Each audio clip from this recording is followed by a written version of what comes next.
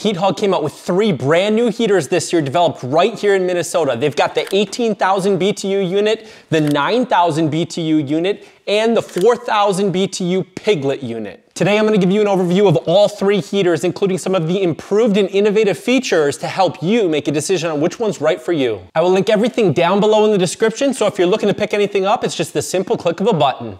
Let's jump in. So starting with quick overview specs, we've got the 18,000 BTU unit here. This has a low setting of 4,500 BTU, a medium setting of 9,000 BTU, and a high setting of 18,000 BTU. We've got a 9,000 BTU unit that has a 4,500 low setting and a 9,000 BTU high setting, and we've got the 4,000 BTU Piglet heater that has just the one setting. In terms of fuel consumption, both of these guys on the low setting consume about 0.21 pounds of propane per hour operating. On the medium setting of the 18,000 BTU unit and the high setting of the 9,000 BTU unit, they both use 0.42 pounds of propane per hour on average, and then this uses 0.84 pounds of propane per hour on the high setting, which is that 18,000 BTU setting. This 4,000 BTU Piglet unit uses about 0.19 pounds of propane per hour. In terms of average run times, we've got 4 hours and 45 minutes on the low setting for both of these. We've got about 2 hours and 25 minutes on the high setting for the 9,000 BTU unit, which is the medium setting on this guy for 1 pound of propane. And then on the high setting, we've got an hour and 5 minutes average run time off of this 18,000 BTU unit. And on this guy, we've got 4,000 BTUs, giving us about 5 hours and 20 minutes of calculated runtime. Both of these units can be hooked up to a 20-pound propane tank through a hose. You can use the same hoses that you use for your other heaters. You can pick them up from Heat Hog directly or online. And then this guy right here is intended for a 1-pound propane cylinder to sit on the top. One of the key features about these heaters that I absolutely love is that they're lighter than the competition. This big 18,000 BTU unit is only 13.75 pounds. This 9,000 BTU unit comes in at 9.7 pounds, and the 4,000 BTU unit comes in at only 5 pounds. These are the weights before you add a propane tank in. In terms of dimensions of these units here, we've got this guy right here at 14.25 inches wide, 11.5 inches deep, and total height with the handle down is 14 inches tall. This 9,000 BTU unit is 9.25 inches wide, 10.85 inches deep, and a total height of 14 inches. So you got the same height with the handle down as the big one. In terms of the Piglet heater, we've got just the top part, not the propane tank itself, because they don't include that in the dimensions, but it's 8 inches by 8 inches by 10 inches tall, just for this top portion as well. A few of the standard features with these is they are all indoor-outdoor safe here in the US. In Canada, because of the legality reasons, they are only outdoor rated heaters, but here in the US, they're indoor-outdoor safe. Make sure if you're using them indoors that you're using them in a ventilated space such as this garage. I've got a big door open in the front.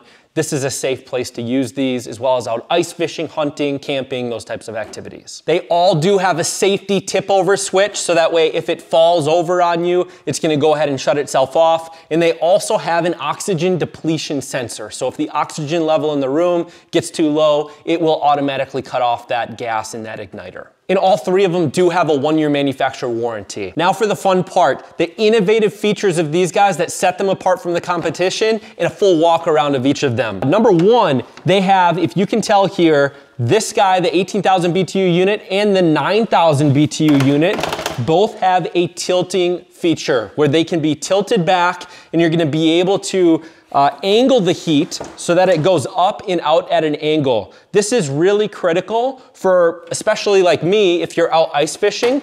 If you have the heater like this, like most of the other heaters out there today, you end up heating your toes and you end up heating the ice up and you turn into a pool of water. What's great about this is if you tilt it up, it directs that heat further out at an angle and up. So that way you get a little bit more dispersion of the heat, and it's not just heating your toes or the ice and creating a pool of water. That's a really cool feature. That's in both the 18,000 and the 9,000 BTU units.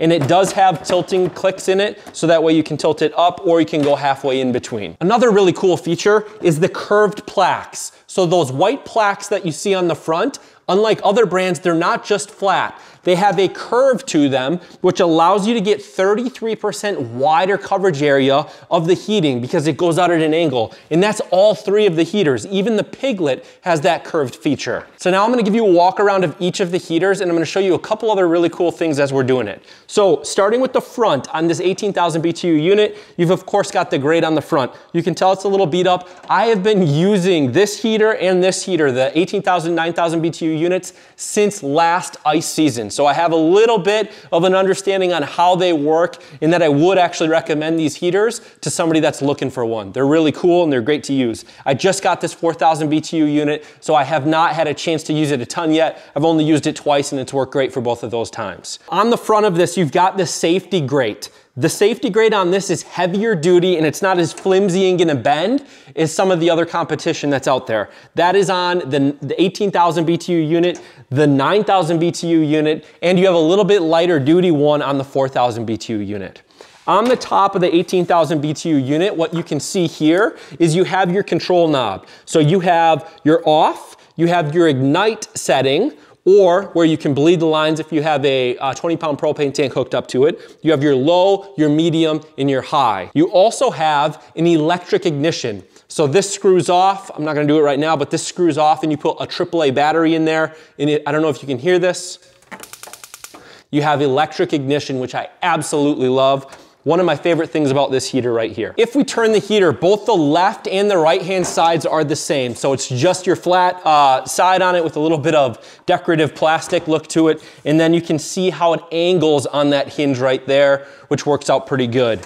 You've got a super robust and beefy handle. The thing that I like about this handle versus some of the competition is that it does fold down. It gets out of the way of the heat that's rising up, and it allows you to have a little bit more clearance above the heater when you're using it or when you're storing it away, which is really nice. So on the back of the heater is where some of the other really cool innovative things come in. So you can tell right here on the back, you've got the two screw holes here so that this could be mounted for storage or for use in like a shed or something like that, or you can hang it on the wall in your garage for storage if you want. You have those screw holes on the back. The way that you take the back panel off on this is you push in these two tabs and you pull it off. There is a little band here that makes it so that you don't lose this back panel, and you just flap it down so that it stays attached and out of your way.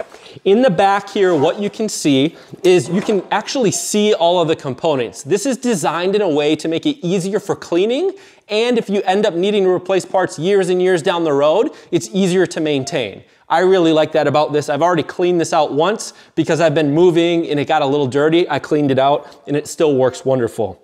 The other thing that you're gonna notice is you do still have a quick connect here. Some of the other heaters that are out there don't have these, some of them do. This uses the same quick connect fitting, so if you already have a hose, it will go ahead and work with this. Otherwise, Heat Hog themselves have them available online. But you've got a quick connect fitting, and then you've got a swivel, which I absolutely love.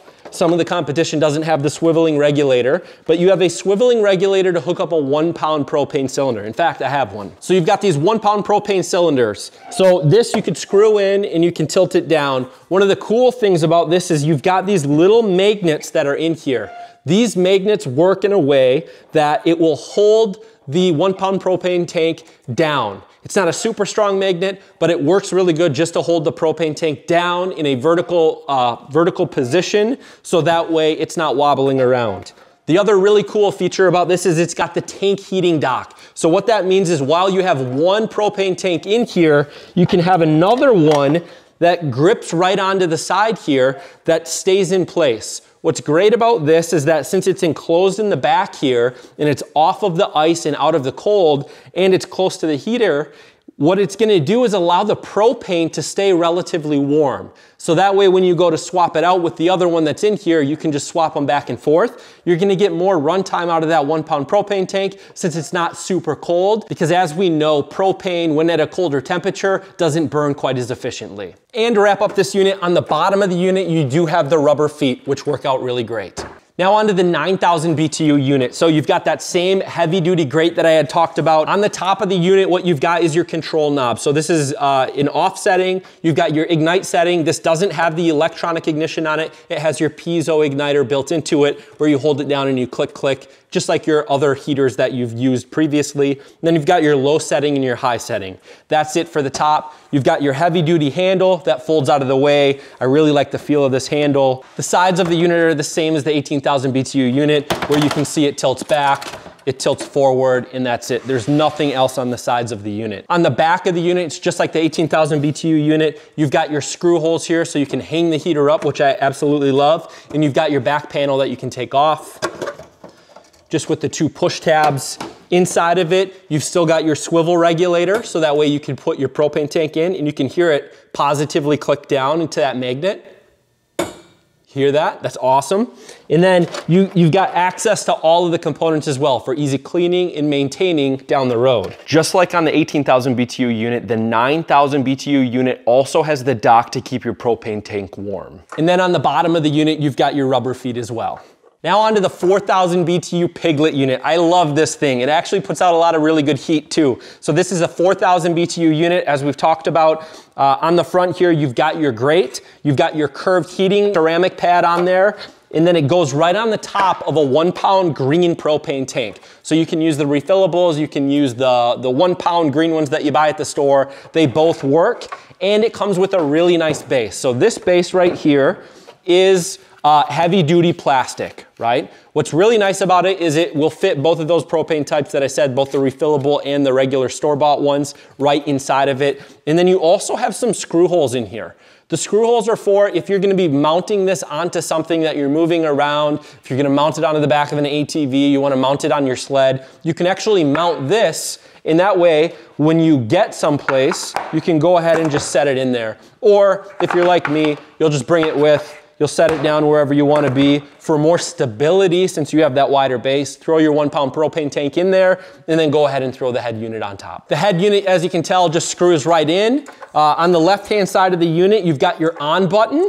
On the top of the unit, you've got an off button. So what's great is there's no dials. It's just 4,000 BTUs. You can turn it on and you can turn it off. On the right-hand side of it, you've got nothing there, and you've got another one of those super heavy-duty handles on top. This is a really great unit for if you're sitting outside in the cooler weather and you just want to warm up your hands, or you want something really compact and portable, easy to use. This is a really nice heater. I'm going to be using it a lot this winter. Hopefully this video helped you out and you found out which one of these Heat Hug units is going to be the right one for you. You can find them on heathug.com. They're also available in stock on Amazon. I have links down below in the description to where they're available if you just want to do it with one click of a button. If you have questions on these, put the comments down below. I try to reply back to all of them. Thank you so much for watching. Until next time, take it easy.